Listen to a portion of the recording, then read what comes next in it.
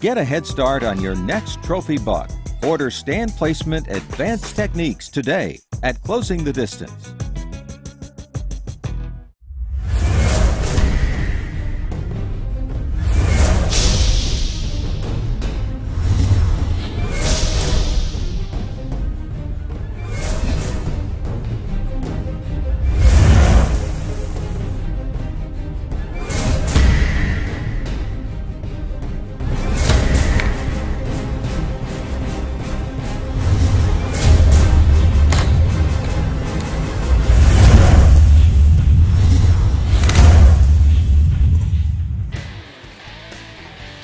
Hi, I'm Matt Moore and welcome to Closing the Distance. Today's episode is Love the Bubble. We're going to give you information on exactly what that means. I'm going to share with you a really cool hunt that I had here in East Texas.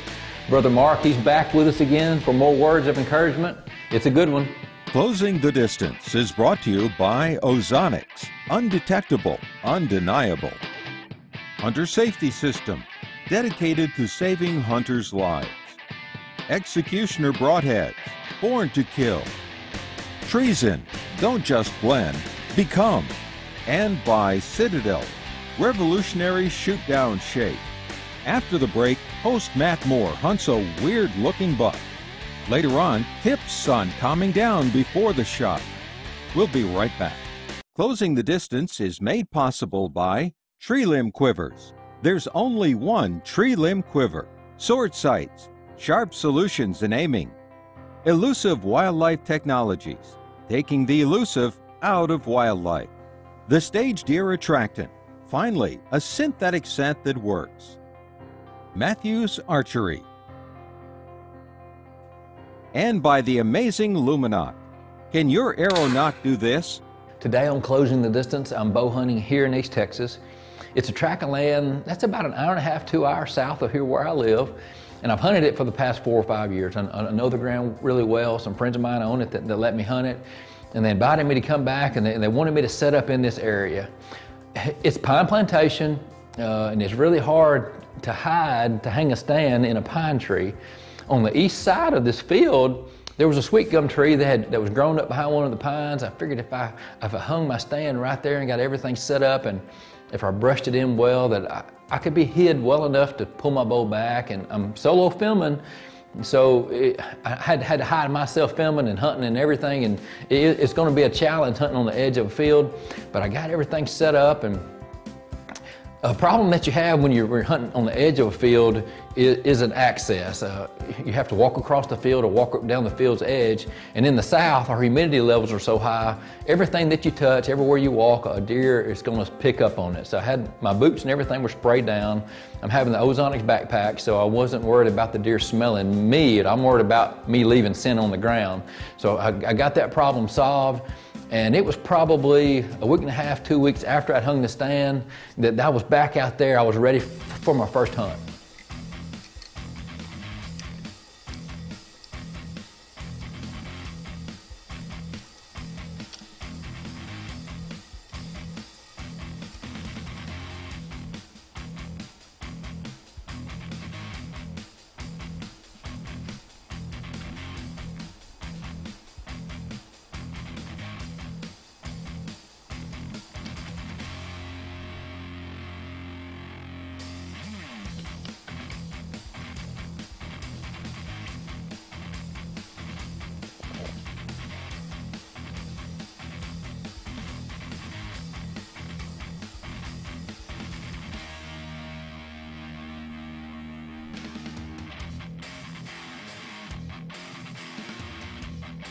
I was going to be hunting right next to a protein feeder and a corn feeder, and there was a lot of deer activity, a lot of bucks in this area. They were kind of still on that summertime pattern. They were still in bachelor groups, even though it was in that second week of October. And I had a picture of a buck that was really, really odd, a really weird looking deer. He had a really neat left side, a lot of points, and his right side, he had damaged it while he was growing in velvet, or what I thought he had.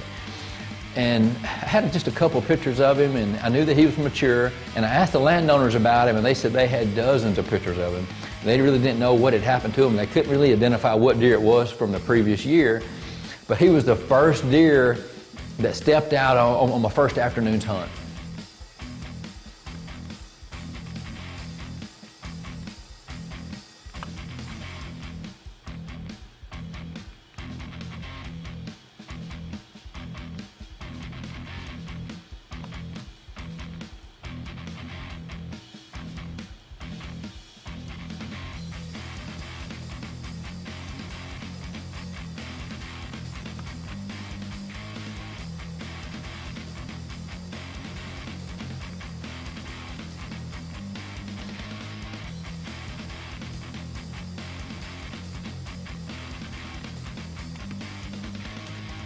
He was out there around 30 yards, and I wanted to take a shot, but deer in the South, they're so athletic, I wouldn't want to rush it. I knew everything was going to be fine. I figured eventually he was going to work himself around to me.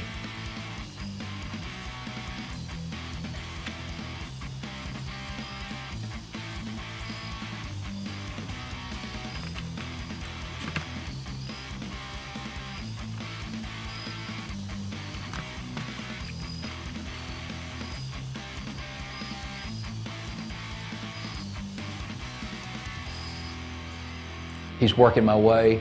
He's really close. It's going to be a skillet shot, 12 or 13 yards. There's no way I'm going to mess this shot up. And I'm getting my camera framed in good. I'm getting him squared in, but he doesn't stop.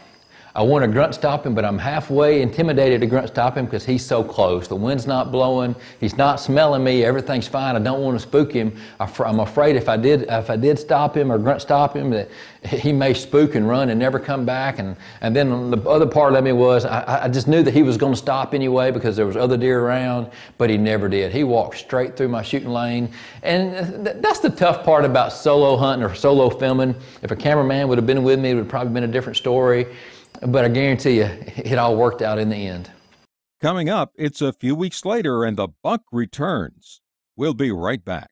Want more from Closing the Distance? Subscribe to our YouTube channel and follow us on Instagram. Closing the Distance is brought to you by Ozonics, undetectable, undeniable. Hunter Safety System, dedicated to saving hunters' lives. Executioner Broadheads, born to kill. Treason, don't just blend, become. And by Citadel, revolutionary shoot-down shape.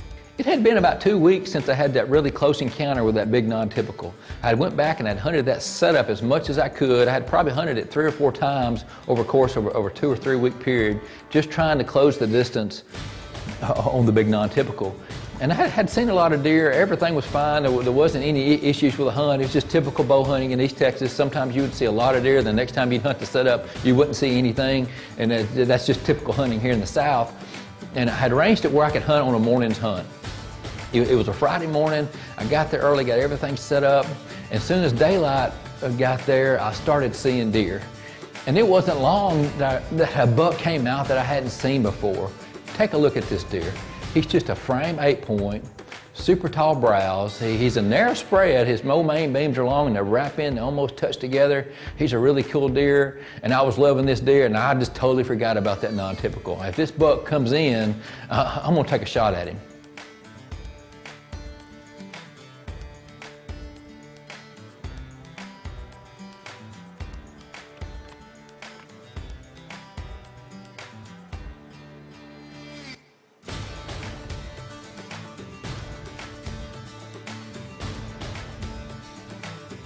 What a beautiful buck. He got in there to about 32, 33 yards a couple times. And if you bow hunt here in the South, you know how athletic and cagey and wiry our southern deer are. And about that 26, 27 yard mark, it's about the furthest that I want to take a shot at a southern deer. Because it's not that I can't hit the target at that far, but by the time the arrow gets out there, these old wiry, cagey deer, they're going to drop and duck, and you're going to end up making a bad shot. And I wasn't going to risk it on such a beautiful animal. And the deer walked off, and I studied him a long time through binoculars, and he was a gorgeous buck.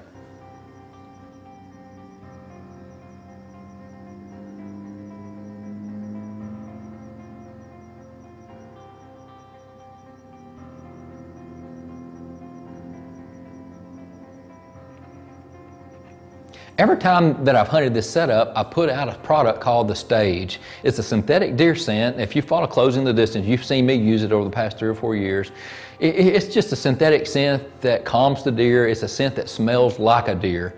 It's not a rut scent. It's not a doe and heat scent or anything like that. And it's a perfect scent to use that if you hunt over a food plot or hunt over a corn feeder, or if you hunt over a decoy, when a deer comes in, they smell it, and for some reason, it calms them down. And I've been using this scent on every hunt, and I've been putting it on the side of the feeder, on the side of the tree line on this setup, to where I wanted a deer to come. If a deer comes out on this side of the block of timber, that I knew that they would smell it and they would be calmer coming into the feeder.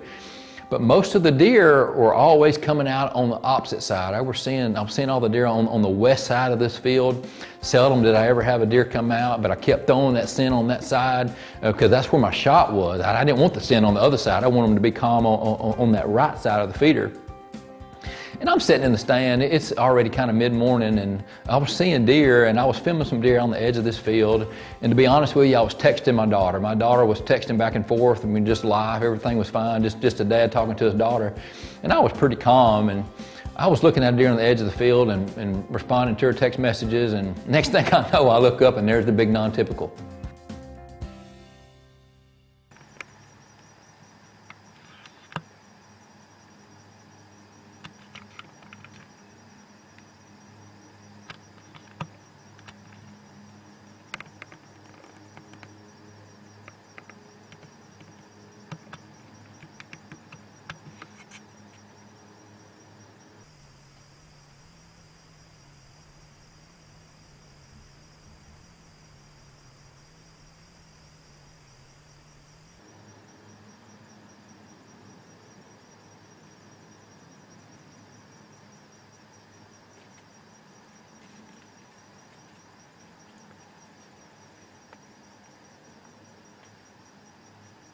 I moved the camera around just as fast as I could, got everything framed in, got everything squared in, and that buck was standing right next to that stage scent.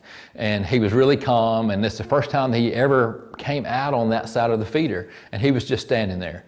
And he wasn't eating corn, and then I was hoping that he would start eating some corn, and my heart was racing. And where my camera arm is, I can't see the whole deer, but where I'm sitting, I can see the deer almost back to his hindquarters. And I was looking at the camera, and I was making sure that I could see the arrow flight. And I said, what's wrong with taking a shot right here? He's only at about 25 yards. That's a perfect shot for me. And I took my time. I drew my bow back. I made a great shot on this huge non-typical.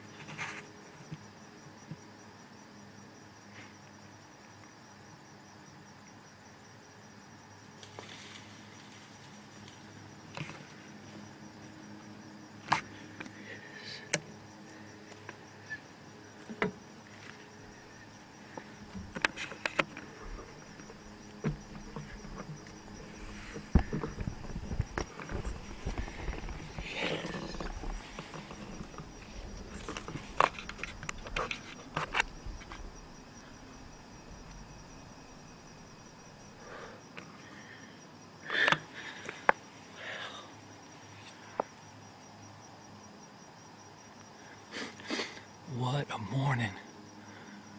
What a morning.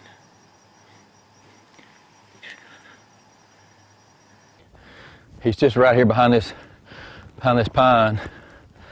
He is such a unique, he's a unique deer. You won't believe what he looks like. It's just a very unique East Texas deer for sure. He's got some weird, that whole weird freaky stuff going on.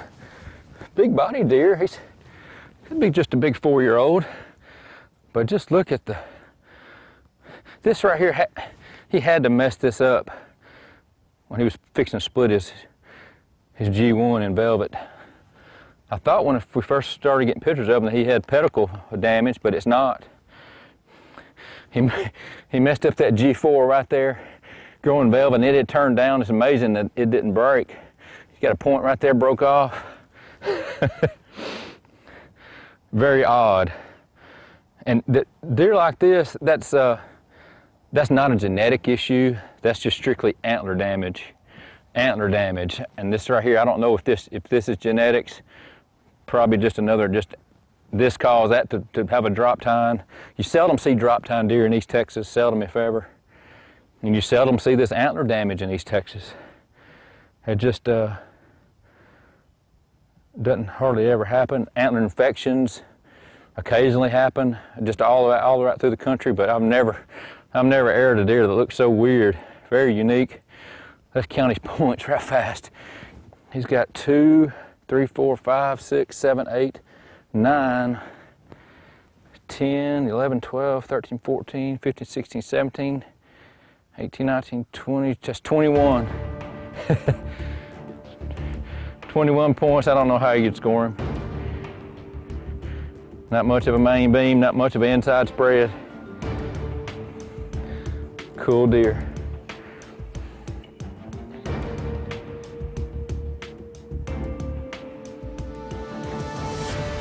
After the break, hunting tips on calming down before the shot. Stay around for this. We'll be right back. Closing the Distance is made possible by Tree Limb Quivers. There's only one tree limb quiver. Sword sights, sharp solutions in aiming. Elusive Wildlife Technologies, taking the elusive out of wildlife. The Stage Deer Attractant, finally, a synthetic scent that works. Matthews Archery. And by the amazing Luminot. Can your arrow not do this? Today's episode is titled Love the Bubble, and I want to give you some tips and information on exactly what that means and some information on how it would help you be consistent when you're in the field. Everybody knows that if you bow hunt, that every sight manufacturer out there, they'll have a bubble level on their bow side, and it's something that's not new. It's been in the industry for 20 plus years, and to be honest with you, I never paid attention to the bubble. Most of all my shots are 15 or 20 yards. I never even looked at the bubble. And a couple years ago, I had one of my staff guys ask me, do you look at the bubble? And I said, I never do. And he said he started doing it, and his group started getting a little bit better. And so I started doing it, and what had happened, and what I had learned by looking at that bubble to make sure everything was level, it wasn't to the part to where my bow was at a level. It just gave me something mental, a mental check to do right before I pulled the trigger. And when you hunt, especially when you're after a target deer like this big non-typical, our emotions can get the best of us. You may have an encounter with a big deer, and when you have a deer that comes inside your perimeter, our emotions get the best of us, and those emotions tell us to hurry up and take the shot because we think the deer is getting away. And to have something that you go to, like a bubble, something that you look at right before you pull the trigger, what it does, it calms you down. What it does, it gives you confidence that everything is going to be okay because that's the way you practice. Right now when I practice, right before I take the shot, I look at the bubble. For the past several years, every time right before I took a shot at an animal, I look at my bubble. It gives me confidence. If that's not level, if everything's not perfect, I don't take the shot. In my shot situation, my shot sequences, the success rate has went higher because I love the bubble. The point is, no matter what you do, pick something. Pick the level on your bow. Pick something that you go to that final second before you pull the trigger, and I guarantee you, it'll help you. Let's check in with Brother Mark. On today's show, Matt's given us some really good tips so we prepare properly as we approach that all-important moment of truth.